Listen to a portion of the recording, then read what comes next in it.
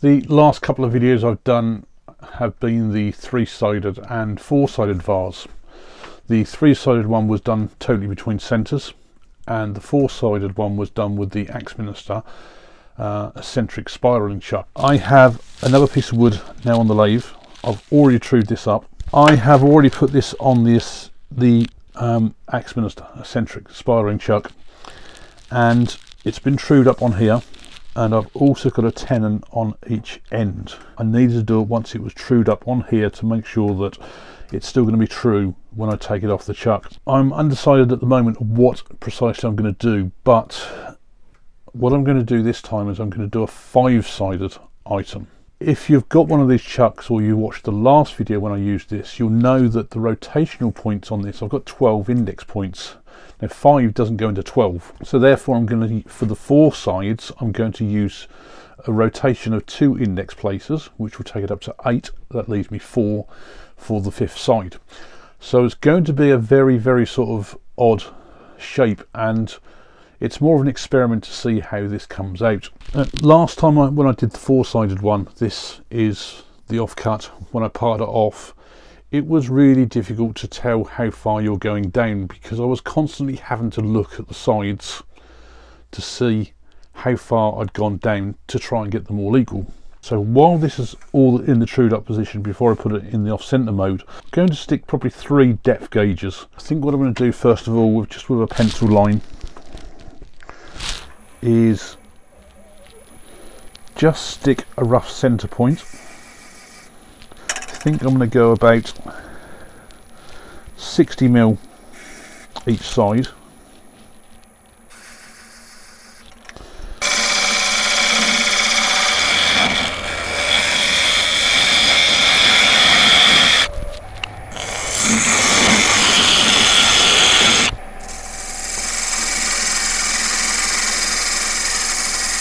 So there's not going to be a great deal of difference between the central point and the ends, but there is going to be a slight sort of raise in the middle. So my next job is to first get this now put in the off center position. So let's go possibly to the full extreme again.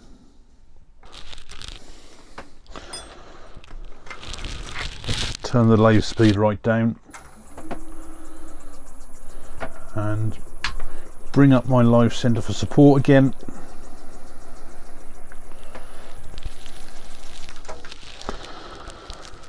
So on my index position there, I am at my starting point. If you didn't watch my previous video on this, the way the blank is held to the eccentric spiraling chuck, it's very much like a faceplate, so it's just held in with 3 screws. Because it's end grain, they're not overly long screws, so there is a chance of it being pulled out, which is why I will always use my lathe center, just to give it that extra support. And I'm just going to use my ordinary spindle gouge. So the idea is I want to take that center point down to the size of the bottom there.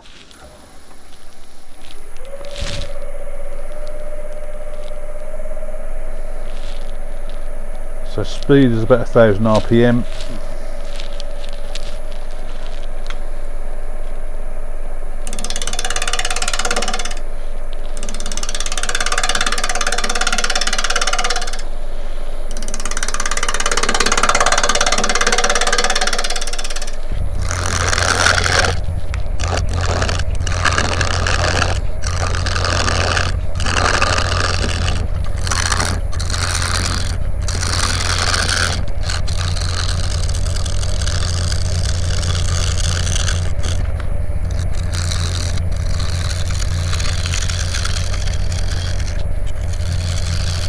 So my depth line is absolutely ideal for the ends. However, my depth line for the middle is probably not such a good idea, because it's always going to be cutting into these edges. So I might have to have a change of plan here and now just take this totally flat.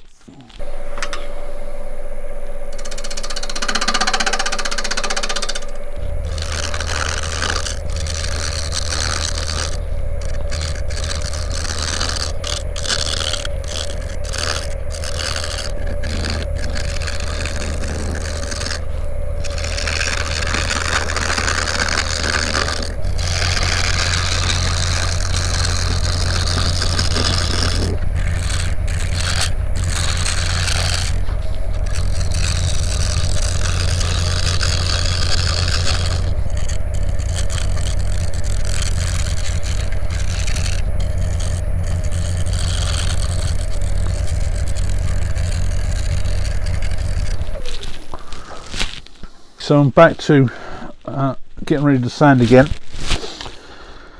The middle depth line is really not a lot of use. Sanding with the lathe speed at around about 700. Just need to try and keep the sandpaper as flat as possible, not pushing into the work, otherwise it's going to start sanding off the corners, the edges, rather than the piece that it's actually touching as it rotates around.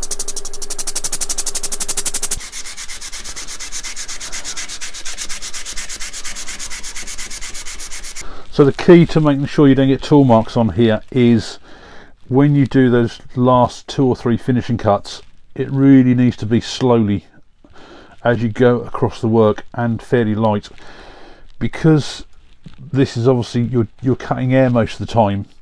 The tool is actually only sort of touching from there to there, so probably 2/3 of this is actually air, and if you go too fast, what you'll find is that you're then dropping the cut out as you go across. So as I leave this piece here, say like where this center line is, by the time I've actually gone all the way round again, I'm actually a lot further along the work, so that it leaves a big gap of where you're actually cutting. So you just really need to make sure you cut along there at a slow rate. I've now gone through the grits on this and sanded this to 600. I'm going to now rotate this around, release it from the chuck, and just remember this index point here is where I need to rotate it 2 places.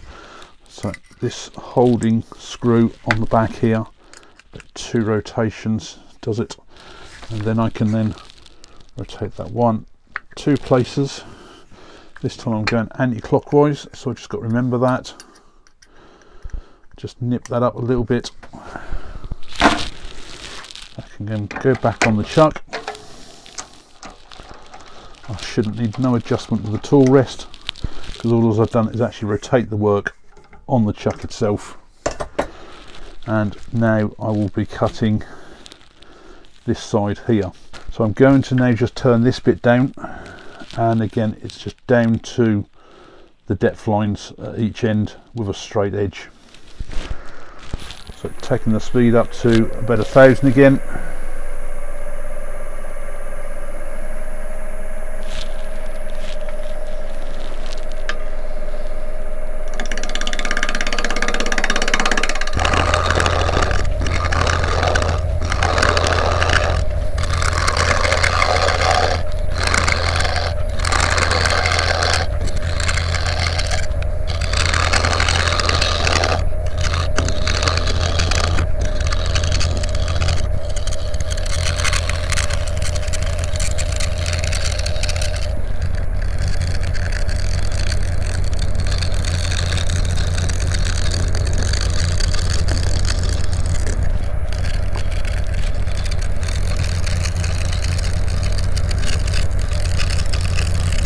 So I'll just repeat the same process now, get that side sanded up, and then carry on with the next 2 sides, where I'll be turning this 2 index pieces each time. I've now completed 4 sides on this. So this was the first one, and it's nice and wide initially because, well, it was originally wider because I've not took anything out of this side. The second one here is just a narrow one there, same as the third one, as a narrow one there as well. I don't know how well these are shown on the camera, but the fourth one again is a nice wide one because this side is going to be fairly thin because it's took out from the previous cut, whereas this side is all part of this untouched side. And you can see on the end here where my live centre has been, and I've just marked these with a Sharpie so they show up easier. So there's the centre point when it's all trued up. And then I've gone to 1, 2, 3, 4 so far. So each one of those was 2 stops on the indexing point. So we started from 0 to 2, 4, 6, and I'll get to go all the way around. I would normally do another 2 more cuts, which would be 8, 10, and then back to 0 again. But because I want to do a 5-sided object, I need to make the last one over here somewhere. So it's going to be 3 stops this time. So this time it's this edge here I'm going to be taking out. I'm going to go down to the depths first of all, where hopefully it's enough to take out all of this centre line.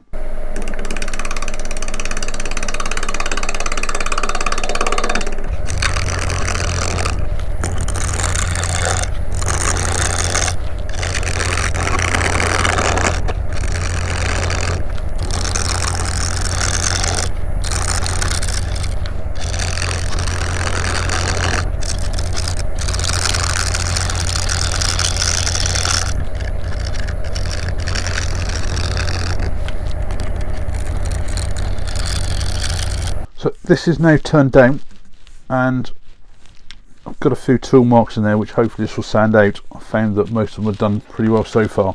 I've just gone down to the depths of the depth guide, so it means that this first one is much wider because it's gone on 3 steps on the index ring.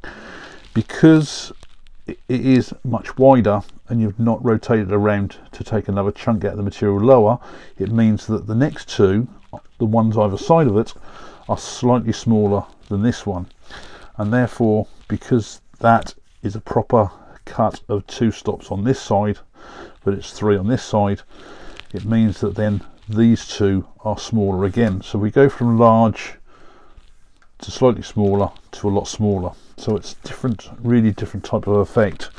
So I'll just get this one sanded up and I'll come back when I've then finished that off and decide what I'm going to do. Done all the side turnings now, and you can see here where if both ends had been between centres, precisely where everything would have been. Just put the whole chuck all back to where it was originally when it started. What I've decided to do, I'm going to make this probably into some form of like a lidded vase. So I'm going to part this off at the top here, just inside of where I've actually done the shape. I can probably then might be able to use this piece then to create some form of a lid, hollow out the inside, and I might shape the bottom again a bit like in the last project to create a base for it rather than having that straight shape.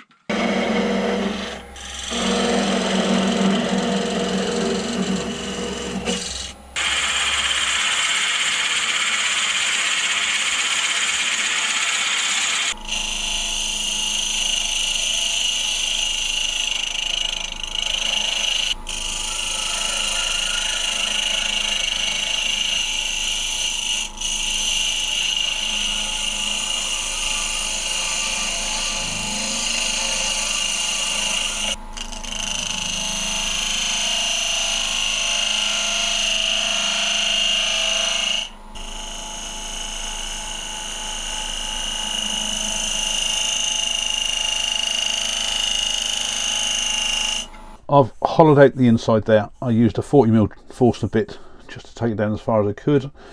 I've then just used the hollowing tool just to smooth it out a bit. Put a lip in the top here. The inside is hollowed out just above this line, so I'm going to use this line to create some form of a stem and a base on here now.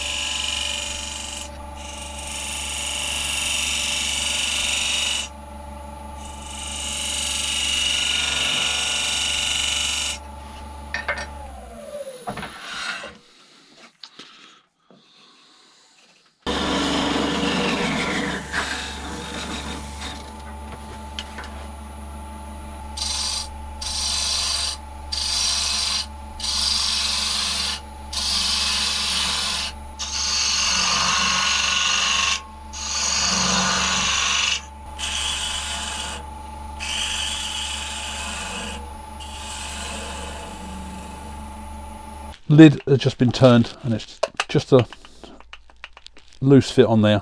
Didn't want nothing tight. I'm going to finish this off with tung oil like I did with the previous couple, but what I'm going to try first of all is just going to use the chestnut spirit stains. This is the English walnut, just to do the lid, and it's more of an experiment really, because I want to see once this is dried what actually happens when I apply tung oil on it.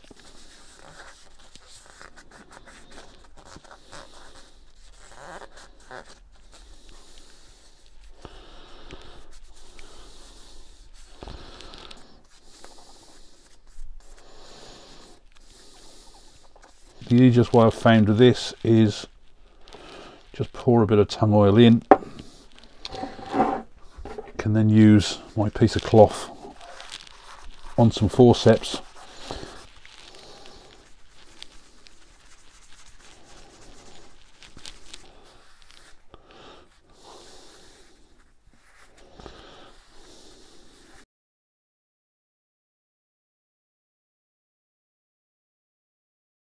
So hopefully you can see now the very distinctive shape on here. So there's, on the bottom here, got one very long, wide, flat side. The two sides next to it are slightly shorter, and then the two on the top are much shorter. And the reason for that, as I probably mentioned, is that this spiraling chuck has 12 stop points. You can't divide 5 into 12 and get a whole number. Therefore your sides are going to have to be different sizes.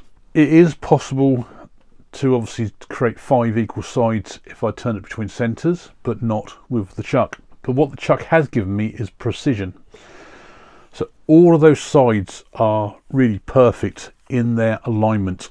If I'd got that between centres, I'd only got to be a slight, maybe 1 or 2 millimeters off in any direction by putting it between centres, and the sides would not come out nowhere near as good as that. I thought this time, gone for almost like that vase style shape again, but I thought the addition of a lid just made it look again something slightly different.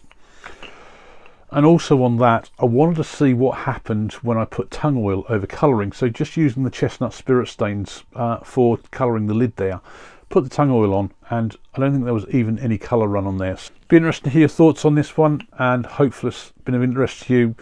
If you've got one of these chucks, worthwhile having a play with. Thanks a lot for watching.